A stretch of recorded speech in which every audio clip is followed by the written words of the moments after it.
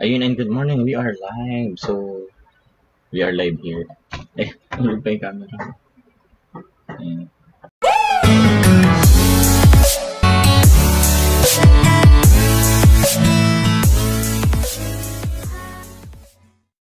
So, we're going to be, chilling lang kasi on a Saturday.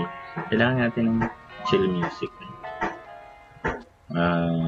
I don't know if you can hear me ba? Tayong mga layers ngayon sa kanan. Okay. And starting.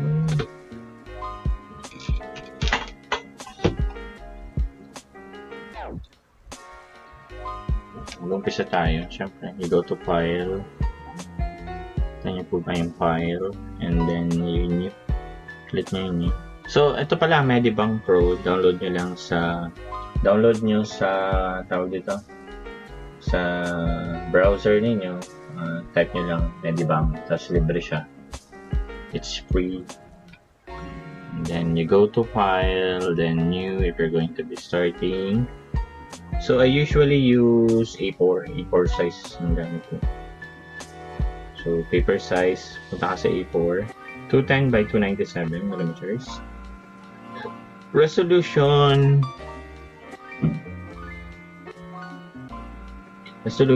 always keep it 300 to 350. So, okay na yan. Okay? And then, huwag yun ang pakailaman ng iba kasi baka hindi rin alam. Pero okay. Select ko. Ayan. So, meron na kayong isang page. Mapapansin nyo dito nakalagay yung layers. Okay? So, pag mag-umpisa ka ng drawing, syempre, gamitin mo yun dito sa baba. Pencil. And tapos may mga brush size. May mga sizes dito. So, maliit, malaki. Ito yung maliit. Malaki. Pinakamalaki. Diba? Yan yung mga iba't ibang mga sizes. And press D. Ay.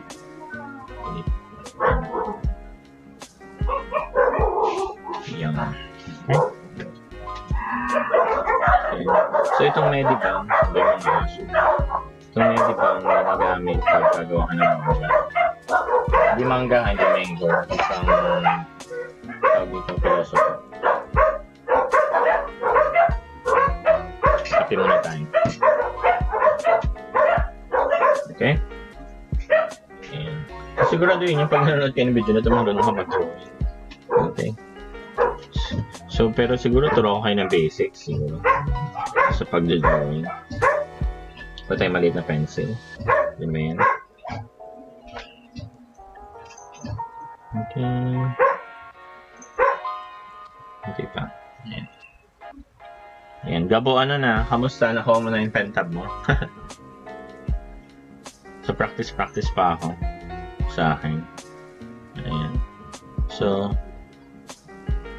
ayan. So, una sa pag mag-drawing tayo ng mukha, mag-basics muna tayo bago pala kung kayo turuan ng Medibang. Hindi nyo naman pala kayo mag-drawing.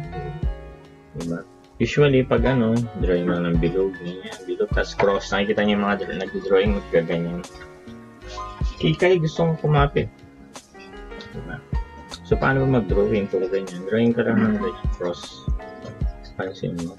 Medyo yung iba, medyo mataas, yung iba medyo mababa. Kasi yung cross na yun nakakatulong para ipakita kung anong direction yung magiging parang yung mata. Yung mata ng drawing mo. Saan ba siya nakatingin? Saan sa sisilip.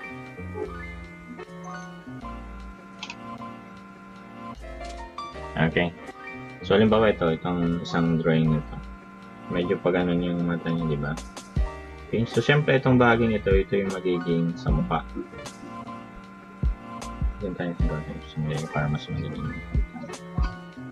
Okay. So, labuan natin ito. Ayan. Okay. So, yan. Halimbawa, yan. Di ba may cross? So, ito usually, yung bilog. Ito yung sa mukha. Yung gilid. Okay. Tapos itong line na nagko-connect dito, ito sa cross, diba? Yun yung pinakataas ng tenga. Diba? Tapos gawa kang line dito, doon yung pinakadulo naman ng tenga. Kita mo. Yun, diba? Next. Tenga ka na. masaya ka na, may tenga. Okay. So, yung sa mata. So, itong guhit na to, itong part na to, doon maglalagay yung mata. Okay. Yung pinakagitna niya. Depende rin sa artist. Siguro. Pero kasi ganyan. Nandiyan yung mata niyang bahagi. Okay. Pantay yan. Usually pantay yan. Pantay. Yan. Okay. Tapos ito. Usually ito. Diyan yung ilong. Nag-intersect na yung ilong.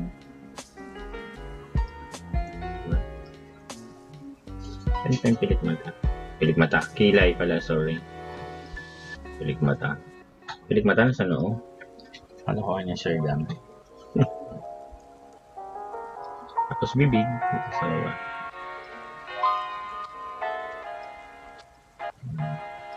Smile. Diba? So yun, nakaluwa ka na ng mukha. So yung buhok. Okay. So yung buhok, syempre, depende. Maraming mga style kasi ng buhok. Mahirap siya ipaliwanag.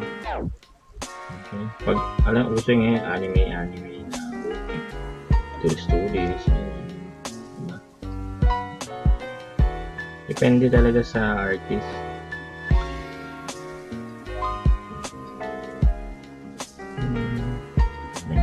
So yun yung unang mukha natin. Try natin ulit. Ito mapansin medyo pataas naman yung cross. So dito ulit yung tenga. Diba? Yung pinakaano ng cross. Okay, tapos ayusin mo kung sa mukha. So dito naman yung magiging mata niya.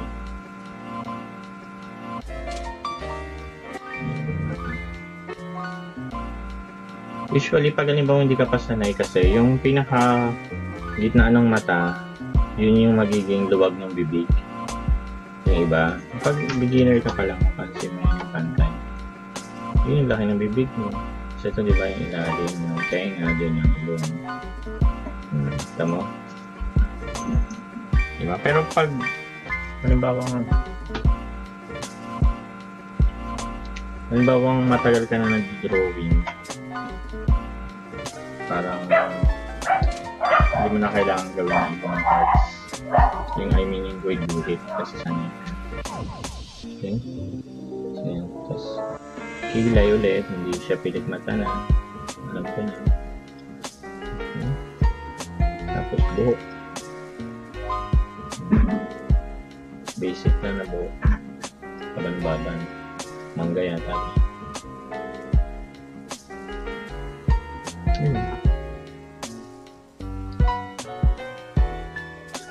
First or second pala, sorry.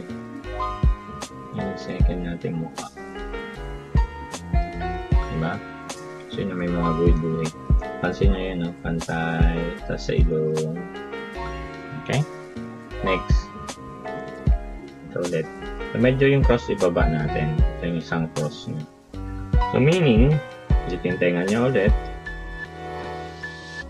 Hugis sa mukha niya ito. Medyo pababa.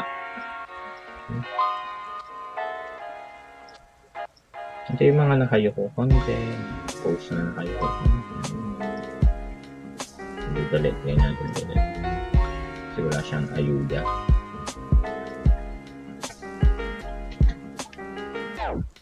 Ngayon wala siyang ayuda kaya galit siya. Tapos ilong. Di ba yung pantay sa ilalim ng tenga? Yung bibig. So kung nahirapan ka pa, yung pinakapagitan ng dalawang mata, yun ang magiging laki ng bibig niya. Siyang may hindi gagawin mabuti. Okay? And then buhok. Ano magandang buhok dito. Dahil uso ang K-pop, biyakers natin siya para ng buhok. Biyakers, sir, gamit. Biyak ulo.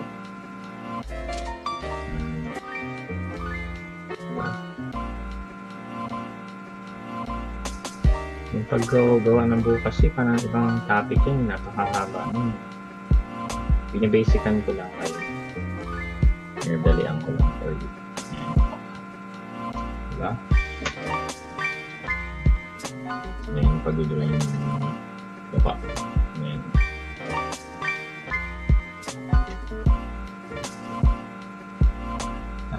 Next. Wala pa sobrang tagal. Kaya tamang subaybay lang ako sa upload. Yun nga. Tagal gabo, no? Si Sagabo rin kasi, si Gabriel, artist din po siya. Bumili rin siya ng tulad ng binili ko yung pen tablet. Okay. So yan. Diba? Mapansin nyo. O yan. Di ba nakagawa tayo ng mukha? Madali lang. Very easy. Madali lang. Okay. So isa pa, practice tayo ulit. Gawa ulit tayo ng new layer. Gawa tayo ng isa pang bagong layer. Sige. So, gamit naman yung mga huggies. Paano ba makagawa ng mga mukha? Nawala na tayo sa Medibang. How to use Medibang ulit. Kasi basic mo naman, may iba pala hindi marunong mag-drawing. Halimbawa, gawa tayo ng shapes dito. Babilog. Triangle. Oval. Square. Ayan, may mga shapes tayo, di ba? Ayan, babaan natin ang opacity. May layer tayo. Okay. Kapalan ko medyo yung line ko dito para makita nyo. Okay, so we have the different shapes. So what we're going to do, English. Englishan. Are we Englishing, Sir Pass? Okay. So what we're going to do is, we're going to draw using the different shapes. We have the 4 shapes. We have the circle, the triangle, the oval, and the square. Okay, so how do we draw using the circle? In drawing using the circle, you simply, like our activity earlier. Let's go back in. Let's put a cross. If you're a new artist, let's put a cross. Put a cross. Yeah, like that. You need to put a cross. Ay po kami. Mag-dito. Ayan. Hirap ng lighting, ha. Lighting situation. Alisin ko muna ito. Wait.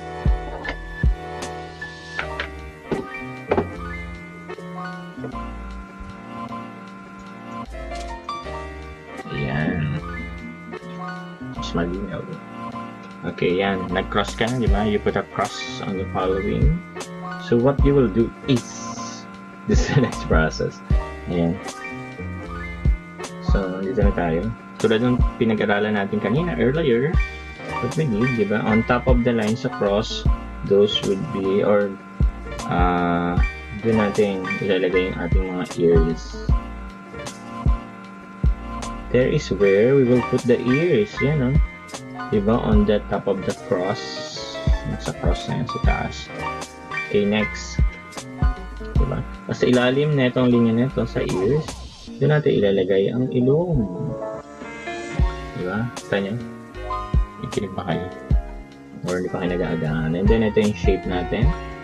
Simply follow the shape. Okay? Zoom in nga natin. Para makita nyo. Ay, zoom in, Sir Jam. And then we have the mata here. Diba? Dito yung mata. Dito na. Usually, pwedeng ganon. Usually, yung linya yun ang pinaka-top. Eyes natin. Taas ng mata. Tapos yung mata. Diba? Pero kasi konti, tinataas ko konti. Pero if you're a beginner, gusto nyo makuha yung proportion ng tama, ganyan gagawin mo. Diba? Tapos usually yung pinaka ano ng mata, dun yung laki ng bibig. Medyo malawak nga lang yung yung parang makuha mo lang yung proportion. Sa kanila magaling when you're good at drawing na. Then you don't follow the proportion ng paano you draw. Okay, and then we have the kilay. Kilay is like okay. Here. Gawin natin flat top dahil uso yung flat top dati. Alam niyo ba nung high school kami, yung may hairstyle na tinatawag na flat top. Ganun, no? Pantay. I mean, parang kay Guile sa Street Fighter. Yung ganun siya. Ganun siya dati.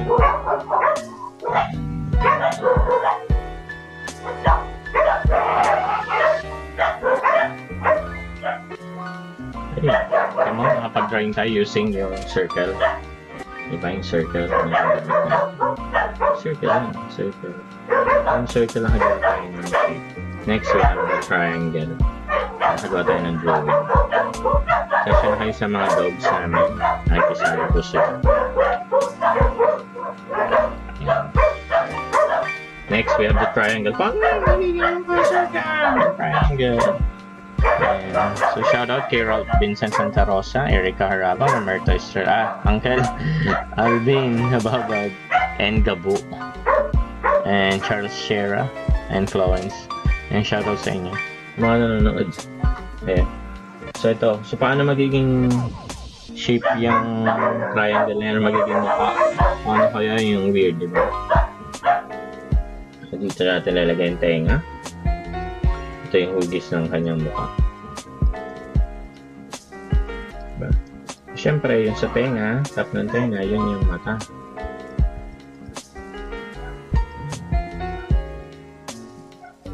Kung di pa kayo marunong mag-drawing ng mata, bilog mo. Tapos kilay sa taas ng bahagi.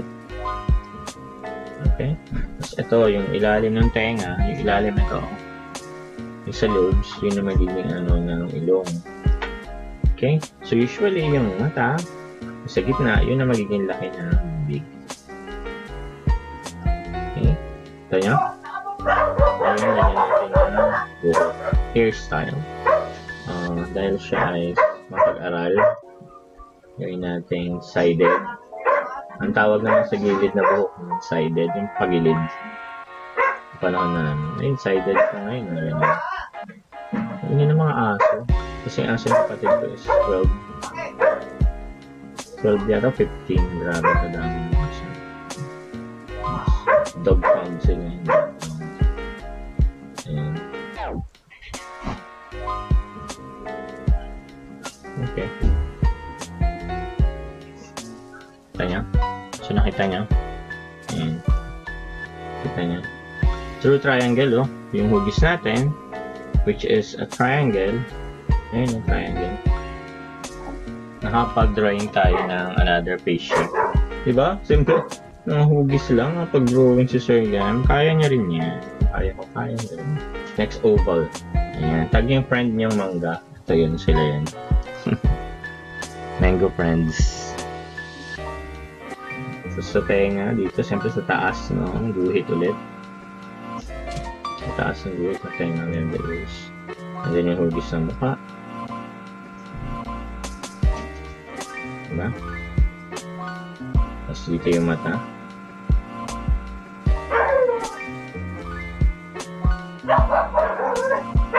Tapos yung ilalim ng tenga, yung ilong. Paano ka mag-draw ng ilong? Pala ka. And then yung bibig. Ito usually yan sa gitna ng dalawang mata. Gawin natin siya masaya. He's so happy. And then yung bangs niya 1mm gawin natin.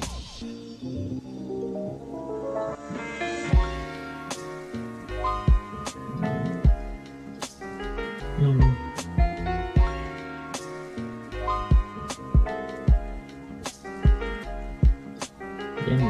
Ay, may kada kilay. Using oval naman, nakagawa tayo ulit ng ganyan, oval shape. Kita niya? Okay, using shapes lang yan. Next, lastly, we have the square. Paano nga ba magiging mukha yung square, diba? So, guhit ka, so doon ang sorry. Patay ng black. Doon ang tenga. Okay, ito yung face shape. Medyo ay pabilog. Okay, dito ang mata.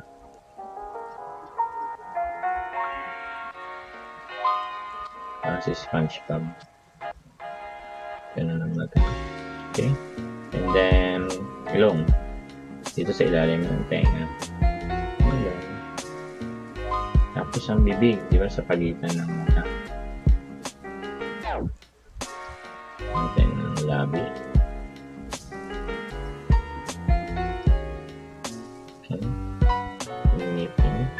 Ngeken. Next is kilay. Yung kilay. You saw the kilay? So we have the kilay here. And then, syempre yung buhok. Kunyari, ano na, medyo matanda na. So, gilid lang. Sided siya. Sided in another level. Sided.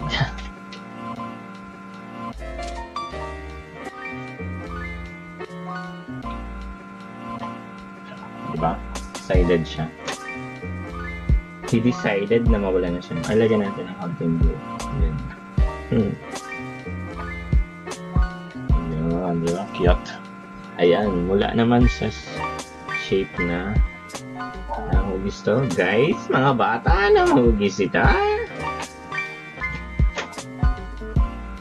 So, yan. Square. Ayan. So, once again, we have the following shapes. Ginamit natin ang following shapes, ha? We have yung circle, triangle, oval, and then square para to make lang yung different shapes. Mapapansin nyo yun, no? Kasi yung nga sa mga drawing, they are made out of shapes. Sa mga shapes yan na pinagsama-sama, doon ka nakakabuo ng mga hugis. Diba? For example, yun. Next na tayo. Hide natin yan. So tayo next layer. Diba? Example, daga. Diba? Halimbawa, daga. Okay?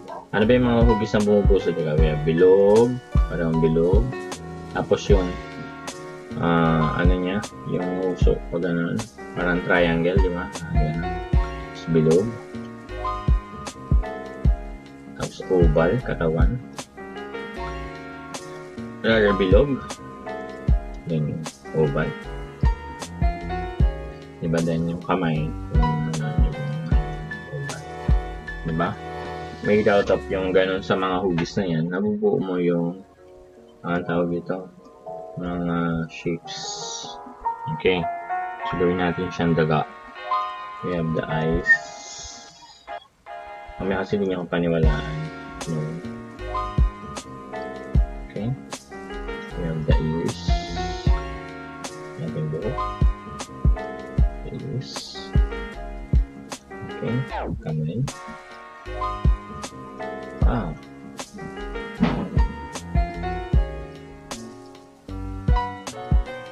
And then tail. Diba nagawa tayo ng daga. Mukhang rabbit. Ay, mukhang kangal. Okay. Diba yung mga hugis yan, mga shapes na yan. We have yung shape na triangle, circle, circle din to, oval, circle, oval, oval. Para mabuo mo yung isang shape or isang drawing. So yan, by using lang yung mga iba't ibang mga shapes. Okay? So, okay na ba yun sa intro? That's the best, parang pinaka-basic na I could give you using yung shapes tsaka yung pagpa-plot nung sa page, diba?